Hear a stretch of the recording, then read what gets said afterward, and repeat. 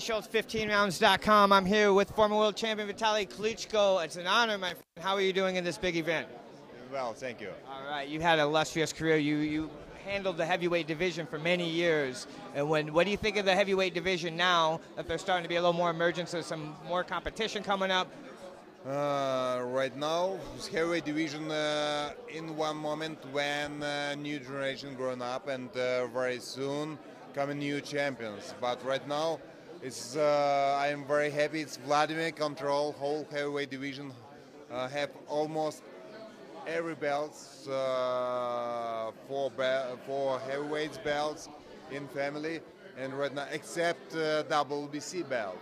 And I hope Vladimir very soon will be unified and will be fighting also for WBC title and bring this title back to family. That would be Deontay Wilder. How would you see that fight play out?